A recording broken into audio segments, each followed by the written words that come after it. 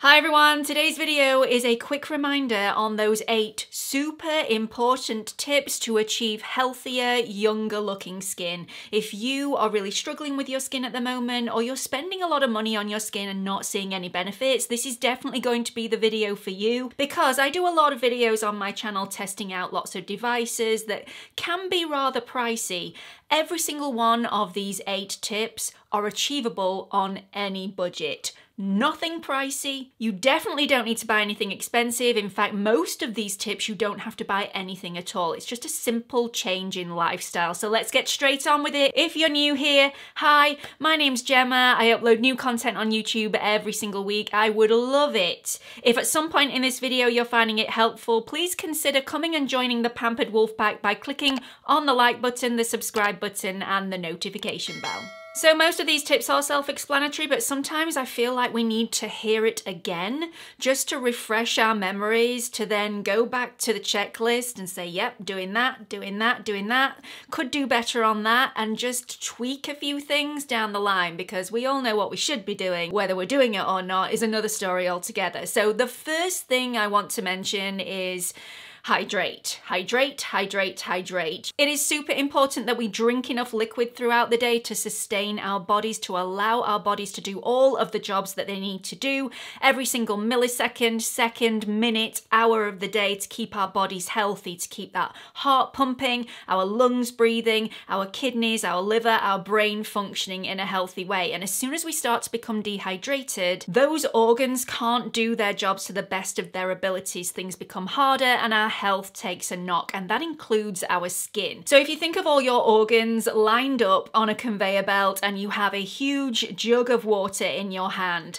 the jug of water represents all of the liquid that you drink throughout the day. We're going to pass that liquid onto your internal organs. So last on that conveyor belt is your skin. Generally, not all the time, but usually it is, because your skin takes the most hammer throughout the day, so it needs a lot of hydration, because a lot of hydration evaporates from the skin quite a lot throughout the day. So you start off with maybe your brain, lungs, kidneys. By the time you get to your skin, the jug is pretty much empty. So it's really, really important that we keep on topping up that jug throughout the day so that our skin gets enough hydration, and we're not just relying on those topical treatments like hyaluronic acid, like glycerin, which we know can be problematic for a lot of people. Tip 2, and just like tip 1, we do need to appreciate that not everything regarding our skin's health and the way that our skin looks can be corrected by a topical treatment, a lotion, a potion, the next best thing that's arrived on the market that costs £5,000. Not everything can be corrected by those without concentrating on what we're putting inside our bodies. We do need to have a healthy diet that is full of colourful ingredients, because those colourful fruits and vegetables contain a lot of antioxidants, and antioxidants are really key to having good skin health. Now, those antioxidants that we consume on a daily basis will help prevent free radical damage or oxidative stress, which in turn will help prevent DNA damage further on down the line, which we do not want. So it is really important that we get enough of those really colourful fruits and vegetables in our diet to give our skin the help that it needs to fend off those pollutants and those nasty aggressors in the air. Now, I'm not a dietitian, so I'm not going to preach to you about what you should and shouldn't be eating. That is up to you. We're all adults here. We can all make our own minds up. My job is to give you the facts. So these are the fruits and vegetables, and also a couple of others as well. If you're not a big fan of fruit and vegetables, there is a way of getting antioxidants within your diet without having to go down that route. Although it's probably healthier to go down that route, but again,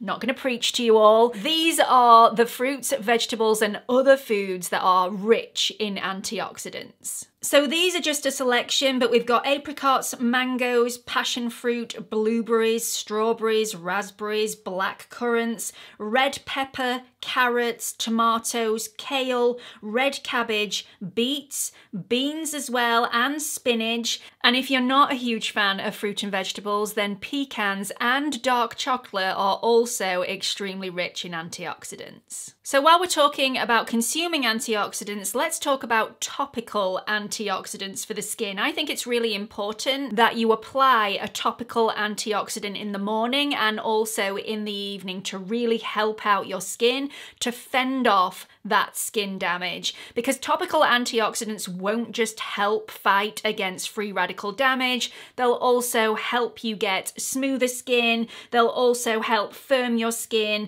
they'll promote brighter skin as well, they'll fight wrinkles, and some antioxidants can also be incredibly soothing as well. Now, like I said, I do recommend that you use an antioxidant both in the morning and in the evening. I will link some of my favorite antioxidant products in the description box for you if you want to check that out. But most people use a vitamin C in the morning and a vitamin A or a retinol, retinal, tretinoin product in the evening. If you don't get on with either of those products for any reason though, there are ways of you getting antioxidants into your skincare without using vitamin C or vitamin A. Here are just a few.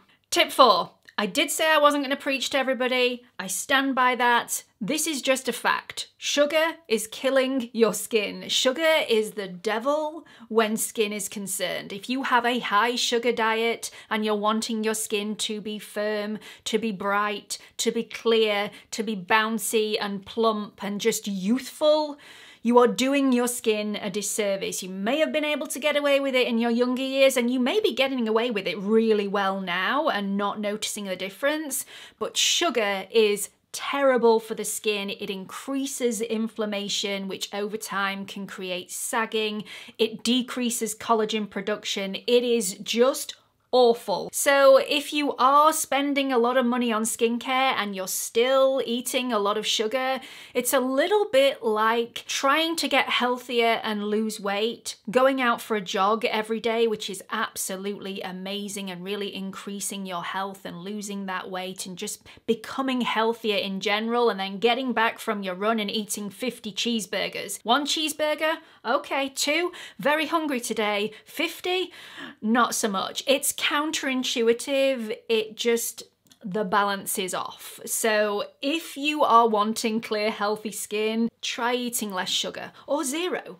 That would be better. But you know, I like a piece of cake every now and again, so that's just not happening. Tip 5, if you're wanting healthy skin and you smoke, you're probably going to want to think about stopping, because you all know smoking's bad for your health anyway. I'm not going to wax on about that, but smoking is terrible for your skin. It's really, really bad. So if you're wanting really clear, healthy, bouncy, youthful skin, you're going to want to think about stopping. I had somebody contact me the other day. I'd spoken about a product on my channel and I thought it was the best thing ever. Obviously everybody's going to get differing results, but this person contacted me and said they'd been using it for 6 months and had no benefit from it whatsoever, and they were really quite cross about it. So, you know, I don't want anybody being upset. We went into their background and my last question to them was, do you smoke? The answer was yes.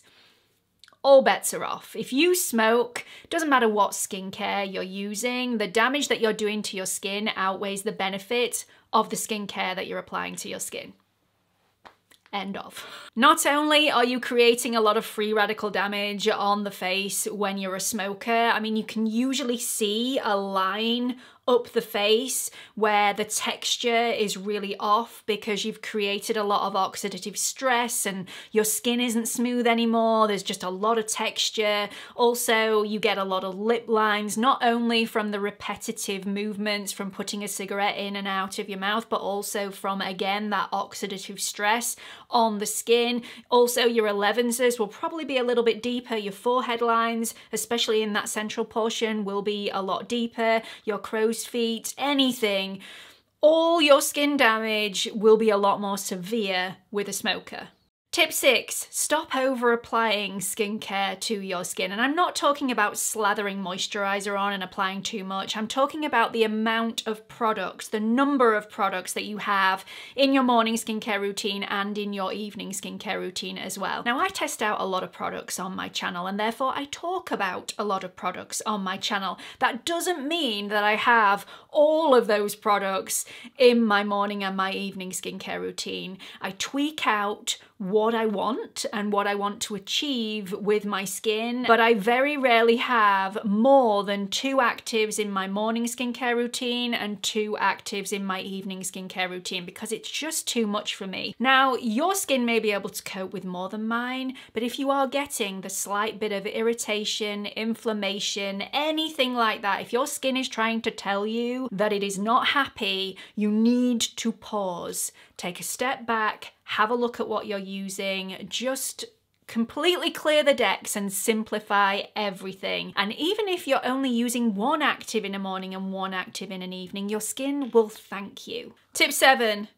Don't skip sleeping. This is something that I'm really struggling with at the moment. I self-sabotage my sleep. I know I'm doing it and I really struggle to correct that mistake. So I like to have a little bit of time in the evening when my kids go to bed, and sometimes my kids go to bed really late, which means I don't go to bed until really, really late. And then I'll look at my phone, I'll sit on my phone for a little while, look at the clock, and it's 1:30 in the morning, and I've got to be up at 6 the next day to get the kids up for school. That is not enough sleep for me. Now, if you are one of those people that says, I don't need sleep, 3 to 4 hours a night, and I am A-okay, you may think that.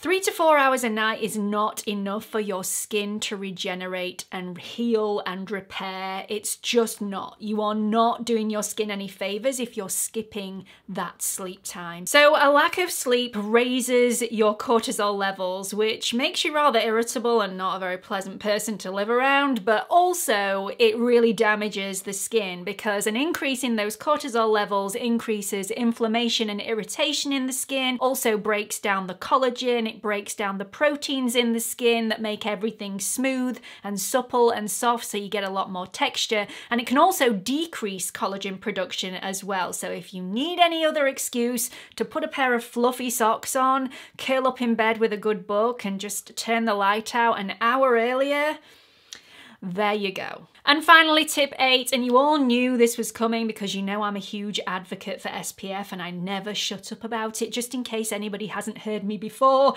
everybody should be wearing an SPF of at least 30 or above on a daily basis if you're sat near a window, if you're going outside, and you need to reapply it every 2 hours if you're continuously out in the sunshine. Super, super important. Your skin will definitely thank you. It's really easy to overlook SPF because you don't see the damage that the sun is doing to your skin immediately. It comes over time, so you know, we don't see it coming. Just all of a sudden we look in the mirror and we've got loads of pigmentation, sun damage and sagging skin. How did that get there? Well, that's how it got there. It's the sun rays, it's just all the nasties that go with it. If you're one of those people that doesn't wear SPF on a daily basis, maybe you use it when you go on a family holiday to Spain or Portugal or somewhere beautiful. I'm very jealous if that is you, but you don't wear it in the autumn and winter. Please start thinking of the sun's rays, and those rays do get through clouds, so even when it's cloudy in autumn and winter, you are still getting sun damage. Please start thinking of those sun's rays the same way that you think of the rain, because you would never think about going out in the rain without protecting yourself from getting wet. You put a coat on, you put your hood up, you put an umbrella up, and the water really isn't doing your skin any damage. Whereas the sun's rays, there's a lot of damage happening there. So protect yourself from the sun the same way you protect yourself from the rain. So that's it for this video. I really hope you found it helpful. I know all those 8 tips are pretty self-explanatory, but like I said at the beginning of this video, sometimes we just need a little reminder. I know I do, because sometimes you just have to sit down and just think, yeah, I could do better at that. And a lot of these, I have to hold my hand up. I could do better, and I will try. I really hope you've enjoyed this video. If you have found it helpful, I've linked another couple of videos that I think you may also enjoy over here. Please don't forget to like and subscribe, and hope to see you all in the next one. Bye everyone.